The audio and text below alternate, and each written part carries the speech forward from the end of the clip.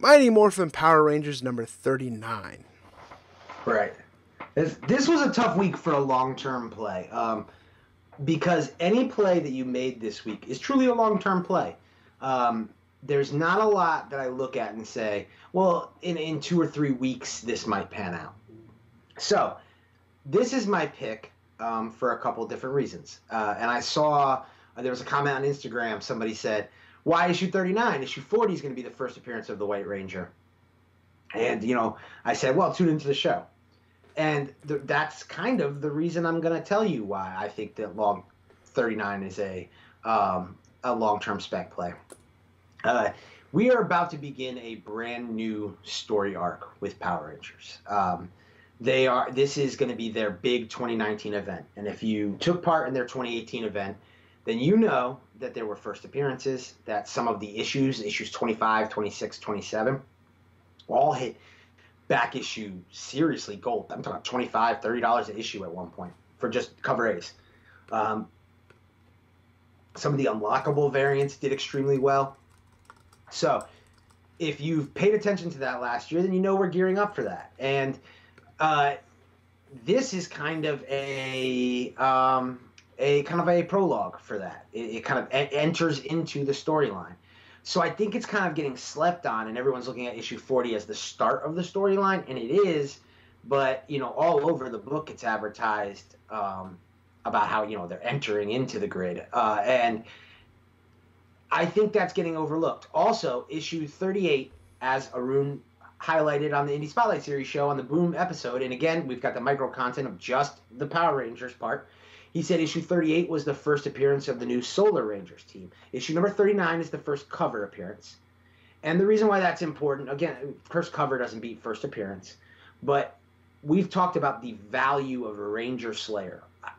Lord Draken is the holy grail right now as far as Power Ranger speculation, but Ranger Slayer is coming in at kind of a close second, maybe a 1B. And there's a lot of meat on the bone for the Ranger Slayer, who again first appeared in Go-Go Power Rangers number 8, and now she's gone and she's got her own team. She's leading her own team, and again, you got to follow the money.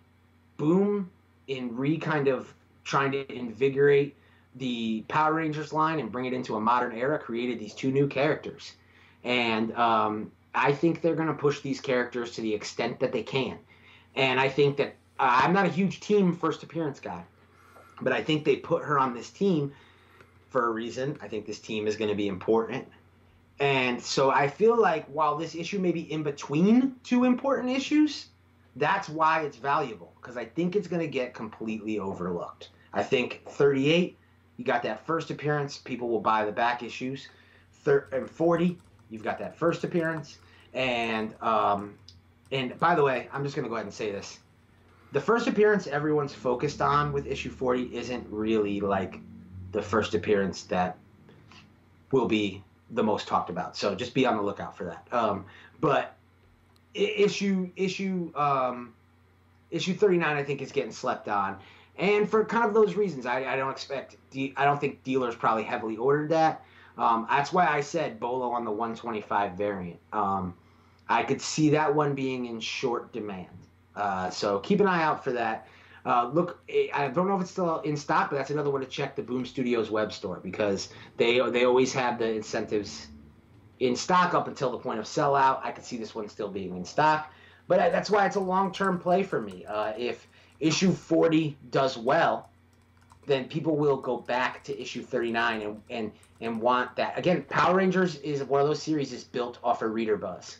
So you've got to think like, how do readers and collectors, true collectors, not speculators, how do they want to buy books? And I just don't think they're going to leave the prologue on the table. I don't think they're going to leave it. They're going to want to have it. They're going to want to, if they're going to buy issues 40 through whatever that storyline runs through, 50 or whatever, they're going to want issue 39.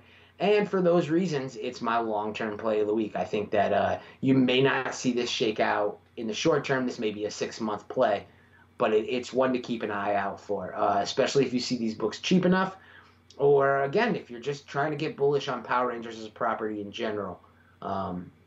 Look for any of those covers with the Ranger Slayer on the cover. Definitely. So there's Jack's long-term play. This was another book that I didn't read much about, but since the interview that we've had with Arune, this is another one that he really sold me on, and I've been going back and start slowly reading Power Rangers. I haven't read Go-Go Power Rangers yet, but I've been reading probably since started at issue 9, since that was the first appearance of Lord Draken, and been reading since then. So not caught up yet, but Arune definitely sold me on this title as well. I know this is one of the ones that Jack's been championing for a while, yep. But Jack being from the 80s, sometimes it might be skewed, but I definitely value his opinion since Arune backed it up. But, yeah, and another thing to to kind of keep in mind as we were kind of talking about, just the Power Rangers in general not being on a lot of people's radars. Another thing to keep in mind is this new storyline kicks off a new writer. Ryan Parrott is taking over the series, and Ryan Parrott was previously the Go-Go Power Rangers writer. Dennis Hopeless, who a lot of people know from his Marvel stuff, is the one who was writing Power Rangers and created Lord Draken. So that's something to keep an eye on, again, for Ranger Slayer, because Ryan Parrott is the one who created Ranger Slayer. So I would expect that to become important if I had to kind of guess. But that's something. It also gives more credence to the importance of Go-Go Power Rangers as a series, which I think was looked at more of like the cartoony Angel Grove series, not quite as forward-thinking and mature as the Mighty Morphin Power Rangers series. But I think there's some sneaky value in Go-Go Power Rangers. And also be on the lookout for those movie homage variants, because they're just cool. Ferris Bueller's Day Off. They've got all kinds of old, you talk about 80s. They all kinds of 80s, 90s movie properties. Real kind of cool ones. And sleepers. I haven't seen a lot of people talk about them.